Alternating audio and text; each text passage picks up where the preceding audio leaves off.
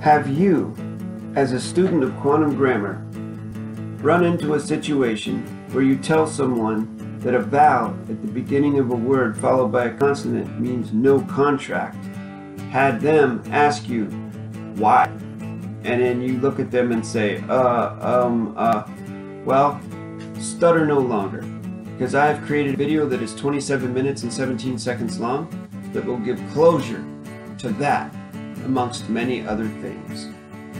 I have found that with my students, no matter what sector of the quantum grammar community they come from, even if they know how to syntax, they do not have closure on why they bank the values that they do.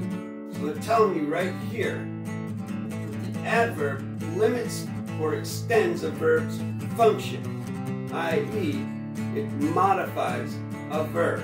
We know that MEN means mental, mind, and an ION is contract.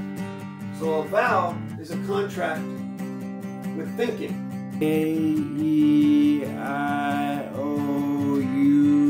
That goes on forever. There's no closure to a vowel sound. Where in the same sense that there's a closure to B, a consonant, a constant, tangible contract versus non-tangible contract. You can't really just go into a document and say, oh, that's going to be an adverb, that's going to be a verb. You have to look at the entire scenario, which is wholly modification. I don't mean H-O-L-Y, I mean W-H. Forget I said that word. This is pure modification. As far as I know, this information has never before been released to the public on a public platform like YouTube or anywhere else.